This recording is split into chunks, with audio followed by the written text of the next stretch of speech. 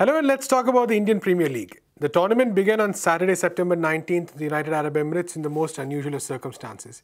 It's being held in a bio bubble with no real spectators. On the other hand, if you see the matches, you'll be hearing a lot of spectator noise and cheering, which has been added by the broadcasters. One of the early responses by fans was a bit of ribbing of the players who seemed a bit unfit, with some of the memes bordering on the lines of being offensive. There have been reports of players being injured too, raising questions of what kind of preparations actually took place before the tournament. And then there's, of course, the question of Indian cricket at large, especially the Ranji Trophy. What happens to that? We talked to Newsclick's Xavier on some of these issues. Thank you, Leslie, for joining us. So the IPL is kicked off, and of course, the sport, a lot of viewers tuning in definitely, although it's not being held in India, and the circumstances are quite different, to say the least. And there's, of course, been some talk about the general fitness of players, a lot of, say, speculation about that. So what's your take on the first few days of action? How do you see it going? What do you think are the standout aspects that have come out over the past few days? The funny to the absurd, I would say. But yeah, let's, when I talk about IPL and the matches, of course, matches happening, results are coming out.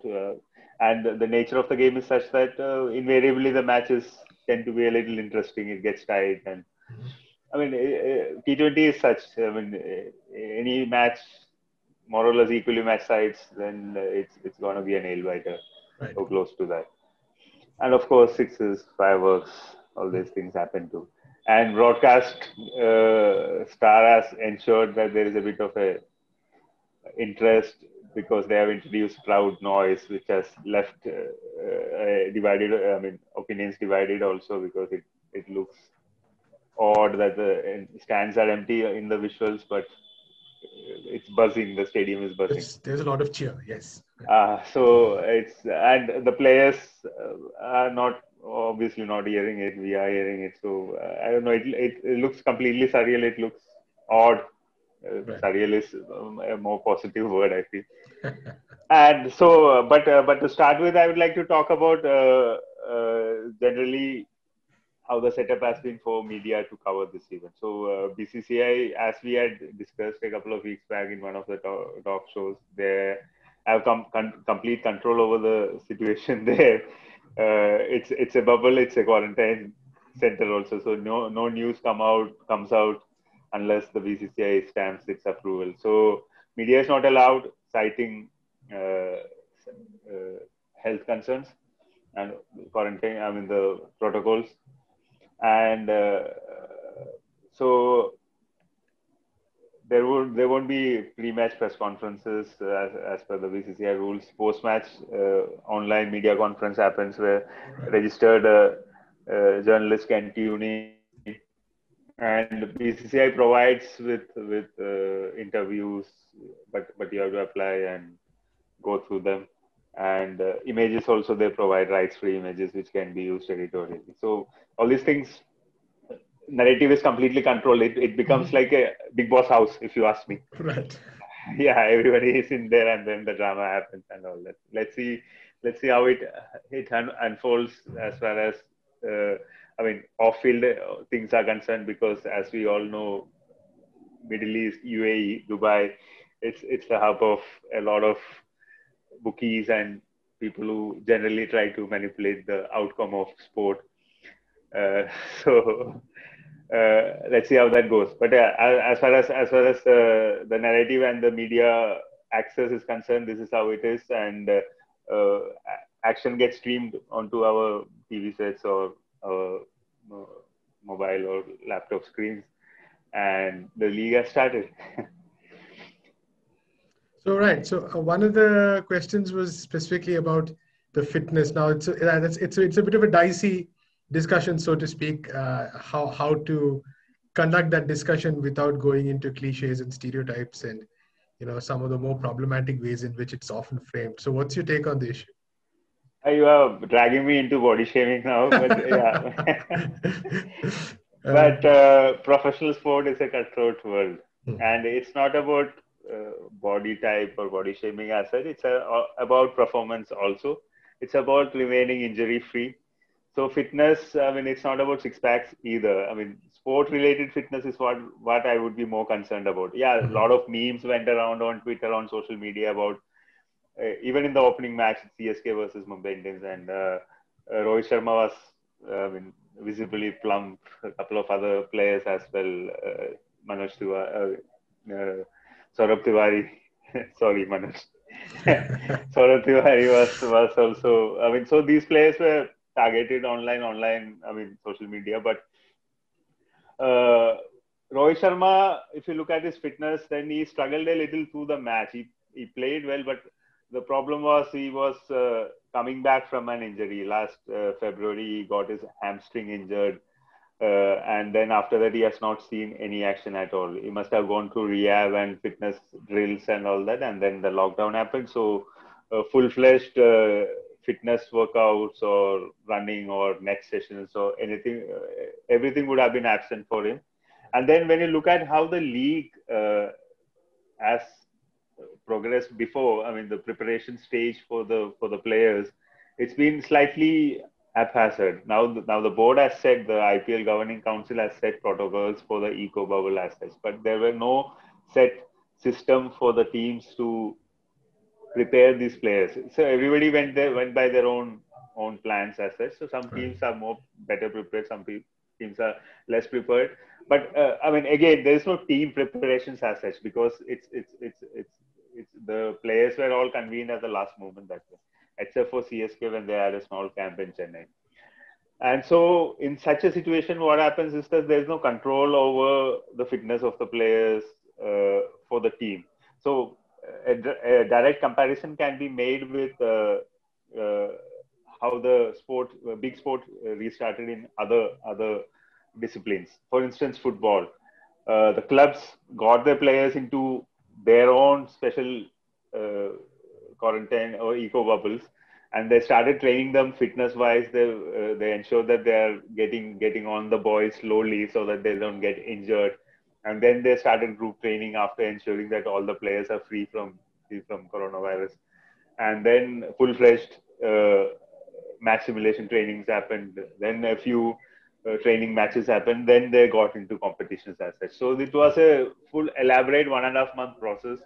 Now the dates of IPL were announced 1.5 to 2 months back. They were expecting this, so they should have probably been a bit proactive about fitness as such. And not surprisingly, there has been an injury list as well already.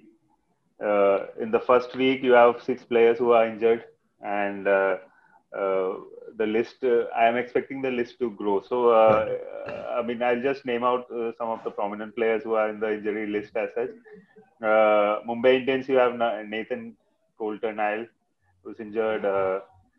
Royal Challengers Bangalore, you have Chris Morris, who is sitting out. Sunrisers Hyderabad, Kane Williamson is sitting out. Mitchell Marsh is out of the tournament. He is completely ruled out. So he injured his right ankle while in the very first over while they were playing. Right. So again, Ishant Sharma is injured. Ashwin again, he played the match and he injured during the match while he dived while fielding. Chennai Super Kings Ambati Rayudu is injured, and Rayudu again, if you remember 2019 World Cup, he was dropped. I mean, he was not considered for the Indian team, and after that he got angry and he retired from all forms of cricket except the IPL. So he is coming back into competition from there. Right. So it's like more than a year. So he is injured. He has some hamstring problem. Dwayne Bravo, he has seen action. He is coming from the Caribbean Premier League, but he picked up a knee injury there. So obviously, the preparation before that must have been lacking. Right. He has a knee injury. He's out. So this is a big problem. This is going to be one of the biggest problems for IPL and the teams, and also cricket in general, because some of these players are big players for the national teams. So once tournaments open, once bilateral series open, Right.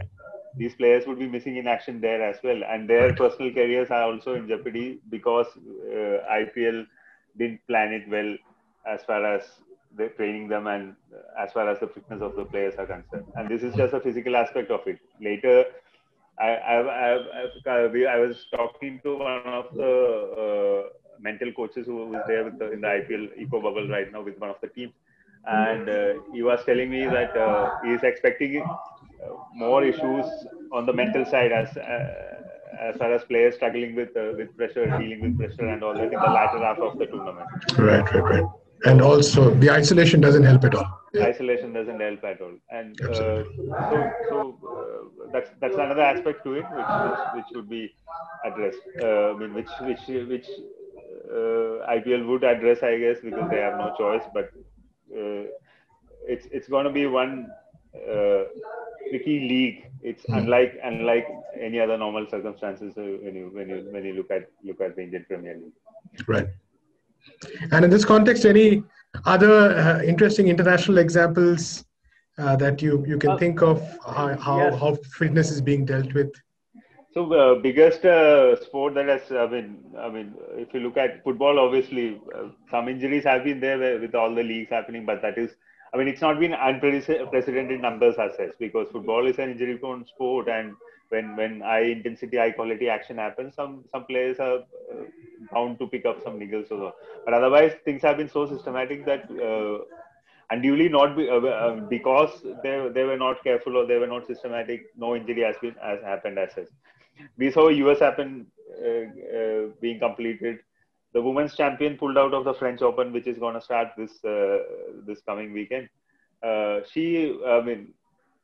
Naomi Osaka has always struggled with hamstring injuries, so she had taped her leg up when she was competing at the US Open also. So, and of course, a player has to also take the schedule very carefully these days. So we are talking about a couple of, at least a couple of months the gap would have been there between two Grand Slams. Right. And we are talking about US Open just finishing, and then the French Open starting within a fortnight. So, exactly. It's going to be a huge toll on players. Exactly why Nadal possibly didn't play in the US Open, and he's trying to focus on his favorite surface. Anyways, but if you look at generally tennis players, they were all on the ball. Yeah, it's an individual sport. It's easy probably for them to train and maintain their physical intensity coming into the tournament. But still, it's like I said, it's a trap getting into comparison between sport. But cricket is more forgiving as a sport, I would say. And on the day when Chennai Super Kings played Mumbai Indians in the opening match of this season's IPL Saturday, we saw a tremendous physical feat happening in France. Tour de France second last stage 20th, the eventual champion, he rode a ride which can be termed as a ride of the century, or maybe ride of a lifetime, like many adjectives. So Tadej Pogacar, 21-year-old, became the youngest Tour de France champion post World War II era. And he did that by cutting the deficit by 57 seconds. He was behind at that point the leader, again a fellow Slovenian, Roglic. He was behind Roglic by 57 seconds. He overcome that deficit, and then he took a lead of 1 minute as well. So he cut 2 minutes in that single stage, which was a time trial, and it was unprecedented because it was a climb. He also was not using any technological aid like a power meter so he was going just by physical instinct alone. Right. And post his victory at Tour de France, there were some stories about his training, his preparation. So April it was when his team manager asked him to stay off cycling for a week because he was already showing signs that he's peaked. So he said that you cut down the intensity a little because we want to peak at Tour de France in France come September. Right. So you are talking about April. So what were our cricketers doing in April? So so you are talking about professionals in various different sports, but you are talking about professionalism. Right. So as a professional player, you are getting paid so much of money to perform.